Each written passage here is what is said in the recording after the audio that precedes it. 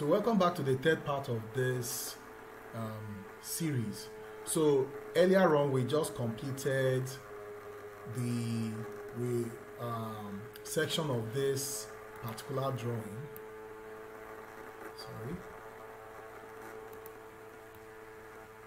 So this particular drawing. So we just took a section of HH, and that is what we've drawn so far, including the stirrups, which we determined by taking an offset from the outer boundary of the beam. And then in the last video we stopped here, and here we want to ensure that this is a beam that has a width of 250, and then a length of 250, and then a width of 100, a depth of 1000. So we can always click on this and right click. Now we go to quick properties and then go to text override and type 1000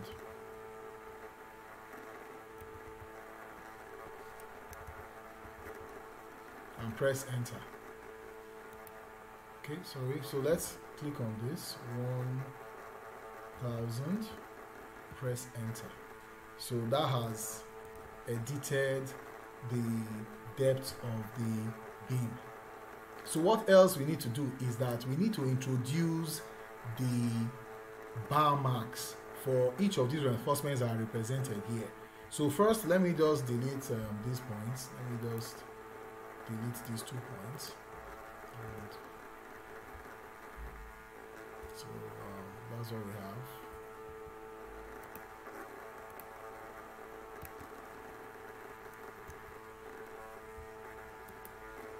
So now let's introduce we are going to use the test command. So we are going to write the bar marks. So let's remember that these top reinforcement bars have a bar mark of 18. So let's start by typing 18. So let's use the single line, and then let's specify the start point. So let's click somewhere here, and then let's assume a value of 150. So that should give us the height of the text, and then we can take our rotation angle to be 0. So what we have here, we can now introduce 18 and press enter twice. So I can shift this, I can move it a little bit. Let's click on this and then press enter, and then specify the base point, take it up a little bit. Now the next step is to copy and replace these other points here. So I'll click on this, press enter, I'll specify my base point, and then click, and then the first one, second, and then third, and then press enter. So there you have it. We already have our numbers, the bar marks. So what about this point here? So we have 3 here at each point. That is the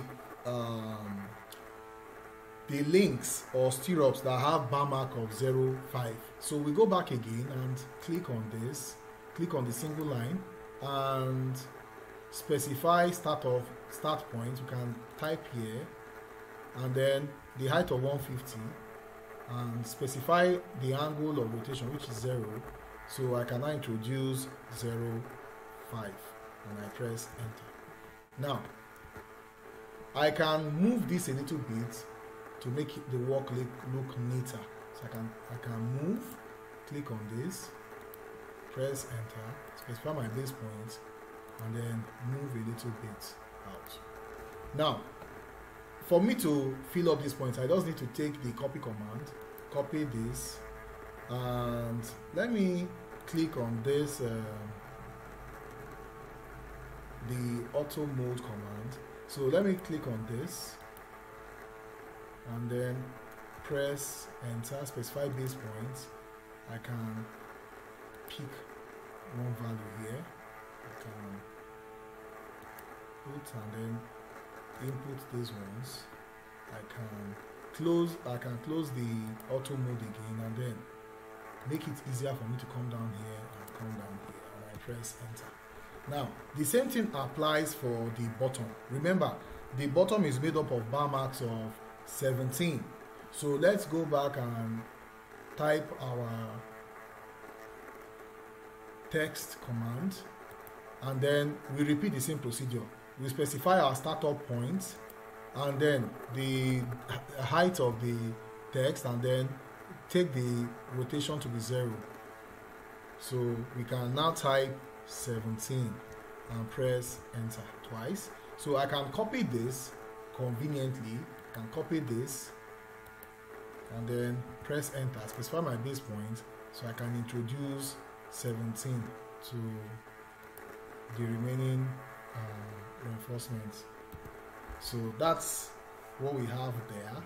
So from what we can see, we have introduced our dimensions, we have introduced our bar marks representing each of the reinforcements here as it relates to section HH.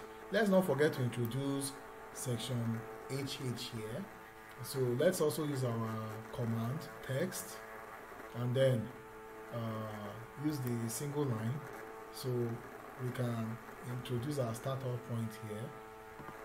We can say H, and we go back to our copy, click on this, press enter, specify our base point. Let me connect this on, so let's have that, and press enter. Now I can also introduce a line from this point to this point, indicating that it is for this section. And then at the end, I can always move all the texts, click enter, and then specify my base point, and then shift it downwards to make it look neater. So there you have it. So if you have any observations or any questions, please feel free to make your comments, and also don't forget to click the subscribe button, and feel free to share this video with friends. Thank you and have a nice time.